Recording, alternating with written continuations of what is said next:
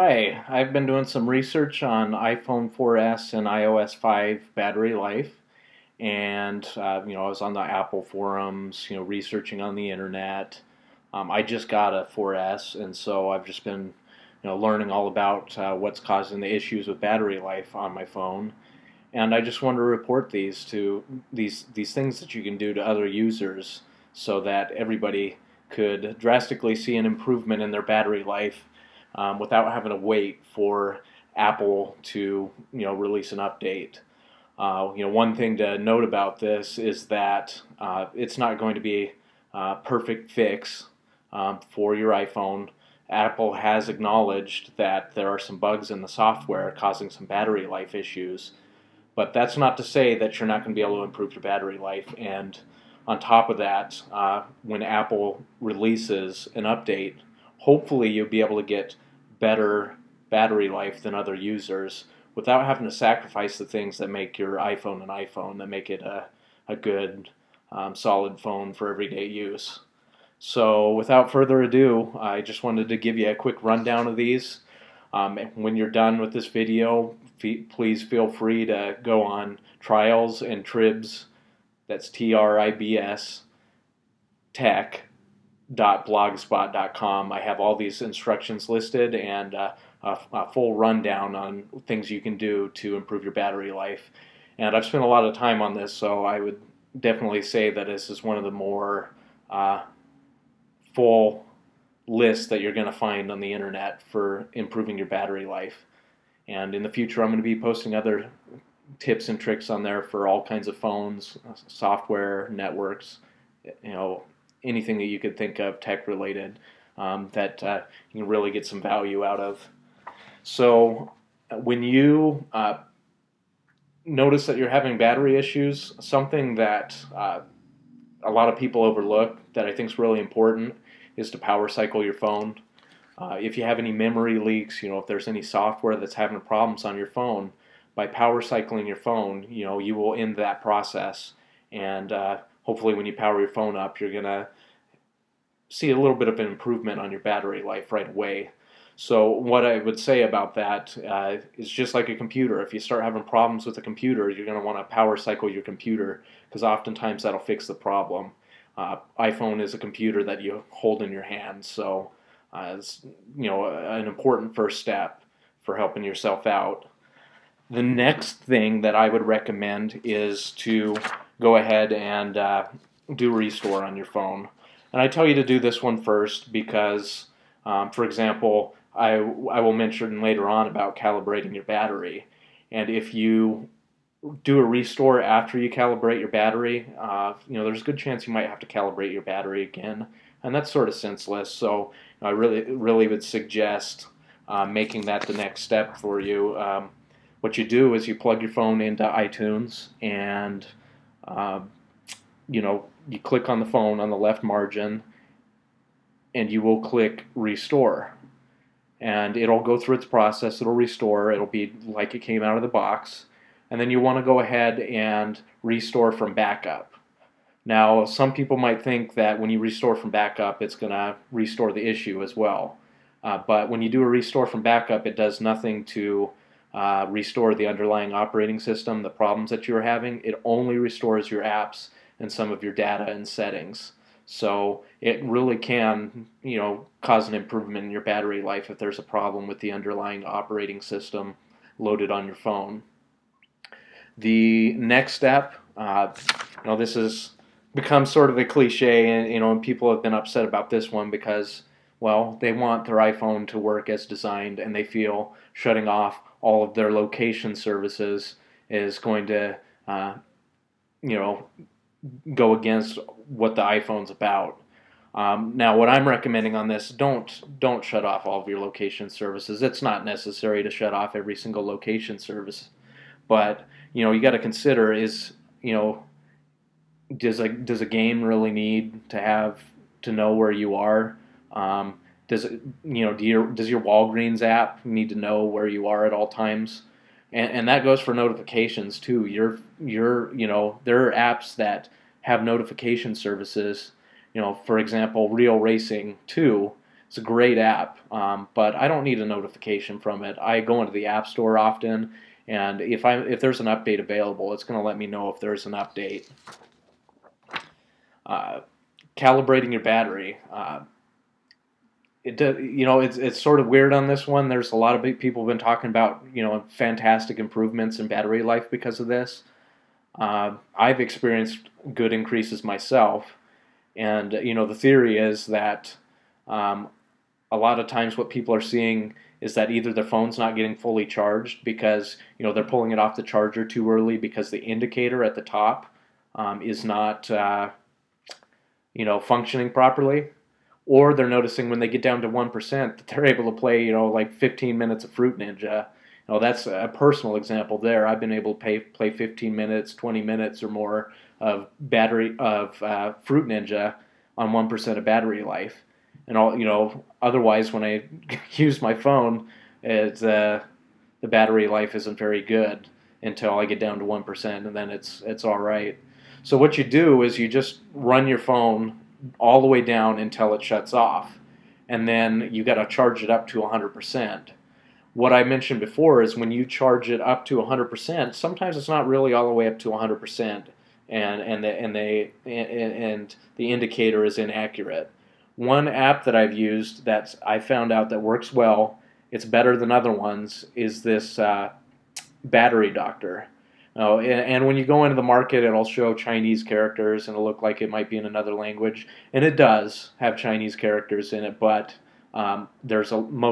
everything that's in Chinese is in English as well. And in this app in particular, it seems to make sure that your phone's fully charged. Other battery apps that I've used, they tell you that the phone's fully charged. It says it'll take 2 hours and 45 minutes to charge it from basically nothing. This one says it takes 4 hours, and it seems to, when I'm using it, when I'm getting down to a lower percentage, like 1%, it seems to be a little bit more accurate. And so this is one app in particular that I really recommend. Now, another thing that people have mentioned is tweaking email settings. With email, there's a couple of things. People have been mentioning that the exchange causes your battery life to be quite poor. And actually, if you remove the exchange account and add it back in, people have reported battery life improvements just by doing that. Something that I have done that I think has worked quite well for me, and you won't hear other people suggesting this, is that if you remove your email accounts and have all of your email from all of your different accounts forwarded to a me.com email, an iCloud email, basically you will only have that me.com or iCloud email being the only email that's syncing to your phone, instead of having, in my example, 3 different emails syncing to my phone. And the nice thing about doing this, and I really recommend going over the tutorial in my blog, because it's a little bit complicated to talk about through a YouTube video. The nice thing about this is you can set up an account that you're going to send email from. So when I'm sending an email for a job interview, I don't want them to get an email from me.com. It just doesn't seem very professional. So I have mine set up to come from my Gmail account, which is my name at Gmail. It's a little bit more professional, and other people might recognize your email address as well that you set up for your outgoing. So definitely check out my blog for that. Something else I forgot on the location services is that if you go into system services, and I'll just show you a quick look at it. If you go into location services and under system services, it's been speculated that this setting time zone setting in here is been causing problems with battery drain, because it's constantly looking for what time zone you're in. Now, if you're like me, I'm in the Mountain Time Zone, and I never leave the Mountain Time Zone. You're probably going to want to turn that off. There's no reason your phone needs to look for the time zone because, if you're not traveling a lot, that's not a necessary setting. Also, location-based iAds. I don't even click on any ads, and I think there's a lot of people out there like me that don't either. And I think that for most people, you can turn that off. Anything that's on that's not necessary for you is going to drain battery life. Diagnostics and usage, that's a toss-up. If you have problems, that's good to have on, so people can actually help you when you go to the Apple store or call Apple. But for me, I'm not having a lot of problems. I turned mine off. You may even choose to turn off traffic. Supposedly that is for tracking traffic to help with the maps. Show what routes are clear and how traffic is. That can be turned off. If you don't use the compass, of course, you can turn that off. Let's see. A lot of these apps, like I said, don't you look through this menu, they don't all need to be turned off, but the ones that you don't generally need. Speed test, is an app that I have on here for testing my internet. I can set the location. I hardly ever go into that app, so I don't have the location-based services turned on for that.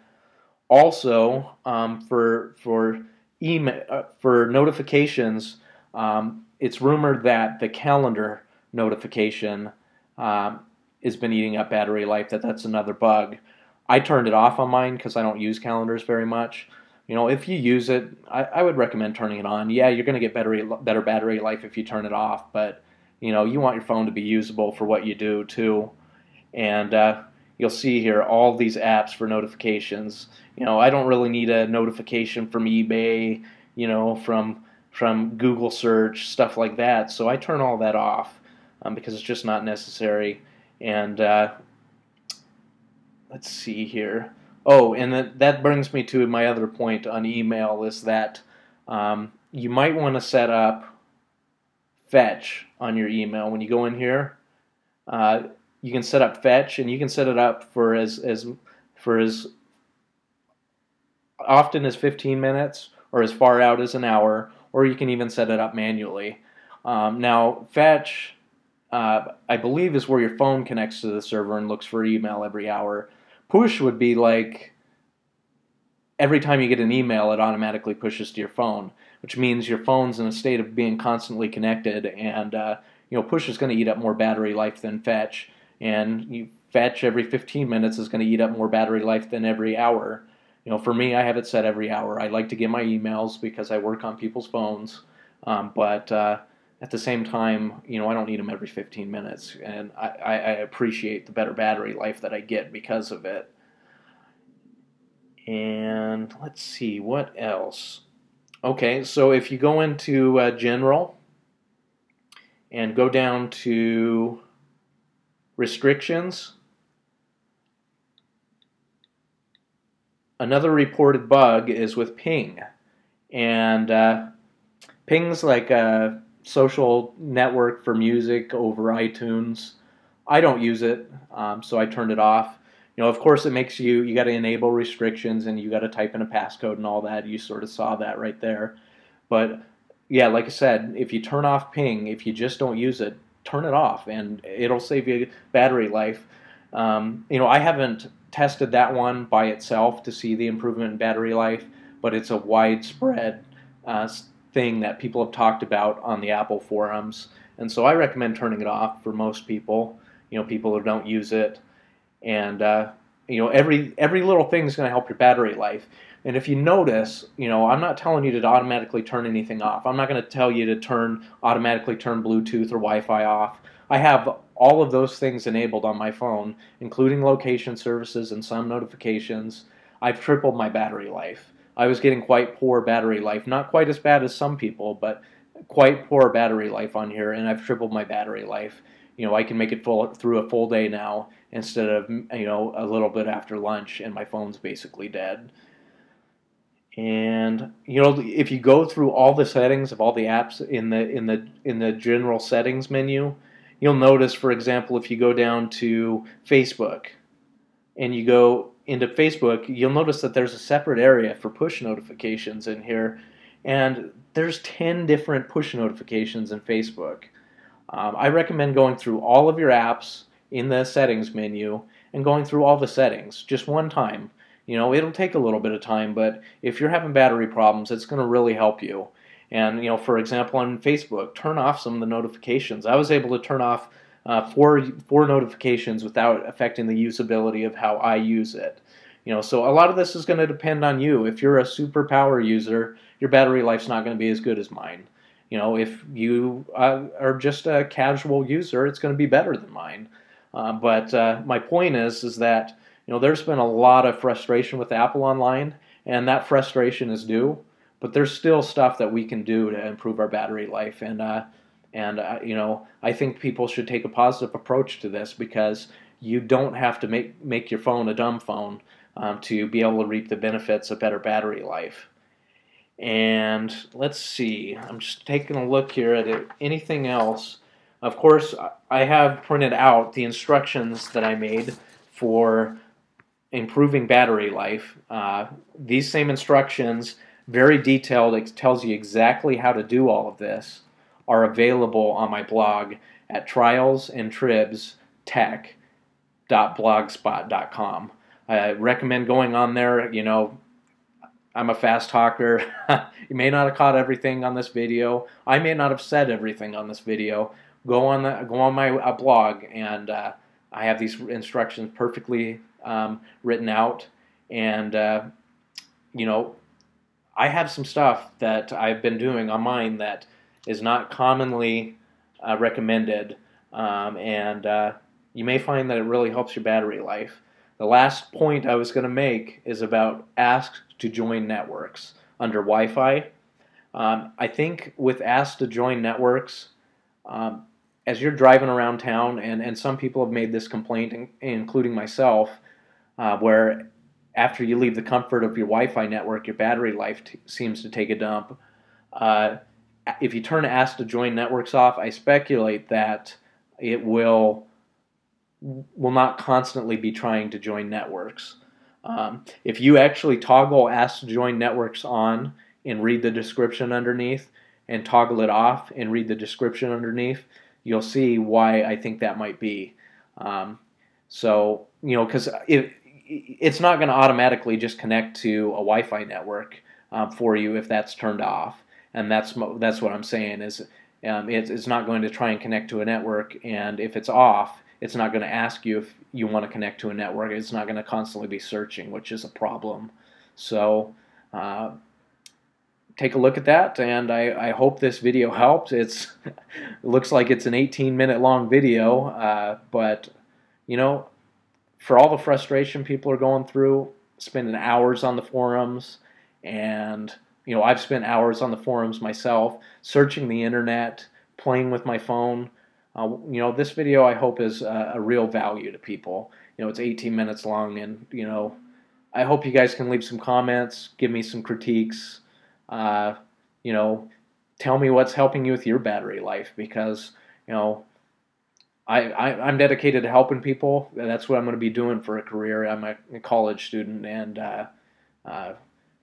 I want to start learning and helping other people, for my career. So thank you for watching, and if you like my video, you like my webpage, there's going to be more to come on rooting Androids and networking and media sharing on all kinds of things. Thanks again for watching. Bye.